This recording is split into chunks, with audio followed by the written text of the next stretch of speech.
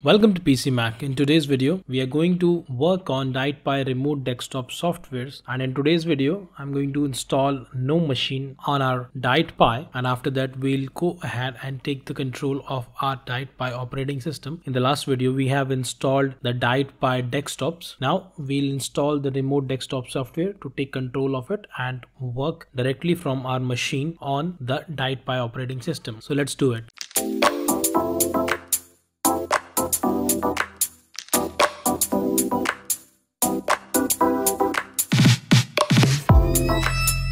First of all, we need to connect to our DietPi using the SSH. So in my case, I'm using the terminal and the command is, so my IP for the DietPi is 192.168.1.2. Let's hit enter and now it asks for the password.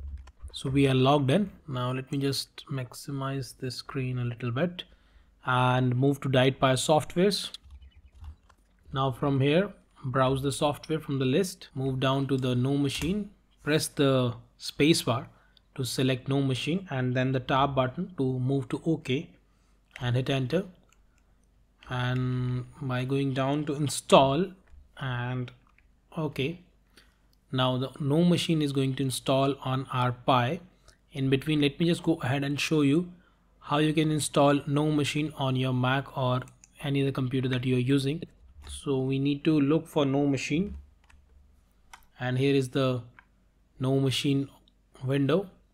Either you can click here and go to the download option and you will have all the options. NoMachine for Windows, Mac, Linux, iOS, Android, Raspberry Pi. All the versions are available here. So you can download and install NoMachine on your computer. Then we'll take the control of other machine. So let's just go ahead and close it. Now I have already installed the NoMachine, so let's just go ahead and open it. It's right here, NoMachine. Now you can see I have already installed it, but it gives us a option like insert the service URL or IP of the computer like this. So let's click on do not show and press OK.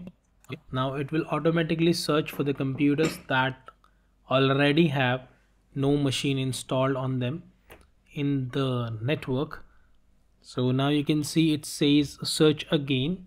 Let's go back to the terminal window and check whether the software is completely installed or not. So you can see systemctl enable NX server and start it as well. So let's just minimize this one, and you can see automatically DietPi Debian added here, and when we double click on it, it will try to connect to the DietPi, and it says the authenticity of host can't be established, the certificate fingerprint.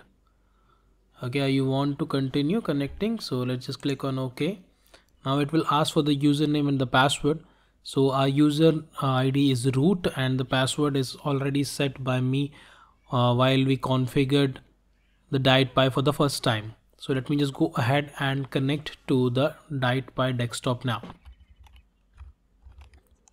Now I'm connected. It says physical display root 00 and 01. So let's select the first one. So it says scale the remote desktop to fit into the windows. Show the remote desktop and its resolution using scroll bars. So we'll select the default one and press OK. OK, and it's done. You can see, let me just move it to the middle of the window. And you can see we can control our DietPi desktop directly from here. And let me maximize the screen. So I have tried to open my website and it's working here.